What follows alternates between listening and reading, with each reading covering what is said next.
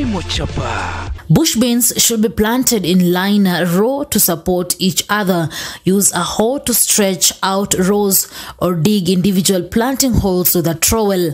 Drop in 2 to 3 seeds per hole, and these 2 or 3 seeds should fall about 1 inch, that is 2.5 centimeter apart, and are 1 to 2 inches, that is 2.5 centimeter to 5 centimeter deep within the same hole. You can build bamboo trellises for pole beans before planting the seeds. If your home is barricaded with fence, you can plant your pole beans or butter beans next to the fence so that you use the fence as a trellising system for the beans.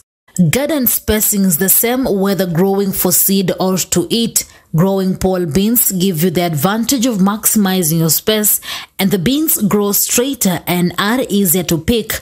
Bush-type bean plants need no support, require little care, and can be picked whenever you are ready to cook or freeze them.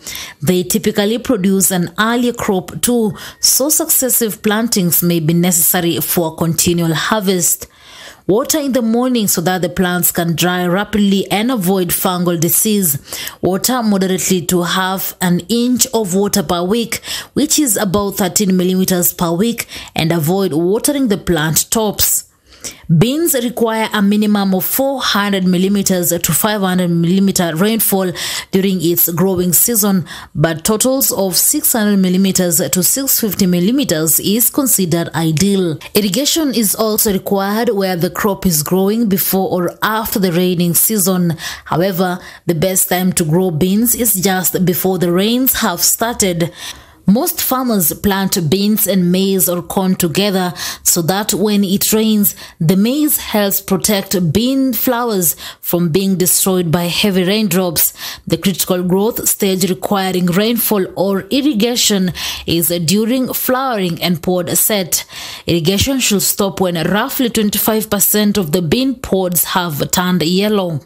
When flowering starts, that is the time to apply top dressing fertilizer, calcium sulfate, gypsum at the rate of 250 kg per hectare. If you use animal manure or compost or any other organic manure, they don't need to apply top dressing at this stage. But if you add extra manure to your beans, you would have done extremely well, and they will reward you with more flowers and a subsequent better harvest. Continue watering your beans 2 to 3 times a week. The maximum temperature during the flowering period should not exceed 30 degrees Celsius, as high temperatures will cause flower drop and thus low pod set, resulting in depressed yields. Any weeds that do peek through should be removed by hand to avoid disturbing the bean plant's roots. Beans can be harvested in the snap or green stage, the shelling stage, or the dry stage.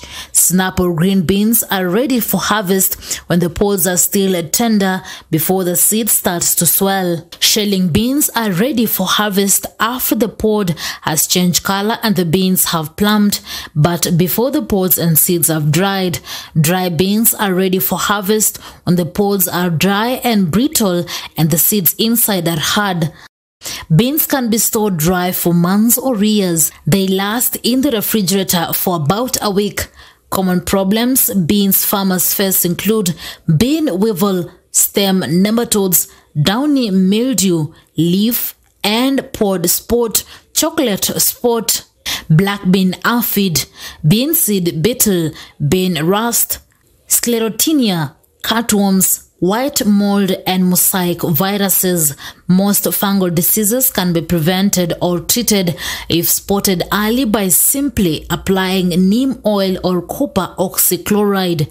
Apply once in 2 weeks or when necessary. For cutworms, white grubs that eat your beans, root, and other pests, apply lambda twice a month or when necessary. Common beans can be affected by a number of diseases. Some of these diseases can remain in the soil for several years, so grow your beans in different areas of the garden each year. To prevent the spread of fungal and bacterial diseases among plants, avoid working in your bean patch when the foliage is wet.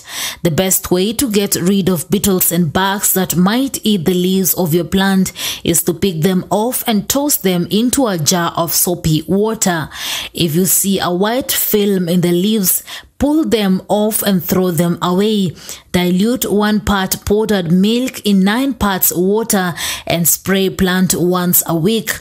This neutralizes the infection at the early stages and prevents further infestation. Diseases such as rust, angular leaf spot, anthracnose, and viral diseases should be kept under check with fungicides such as neem oil and copper oxychloride or mancozeb. The farmer should constantly check for pests such as bean fly, maggot, aphids, thrips, and bollworms.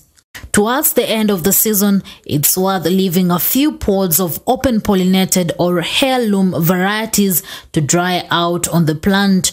Shell the dried pods, then bring the beans inside to dry further in an airy location. Store the beans in paper envelopes, label with the variety and date, then use them for next year's crop.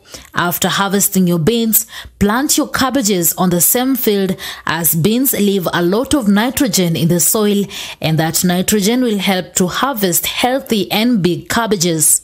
For Kilimo Chapaa, Reader Kering Chebet. Kilimo Chapaa.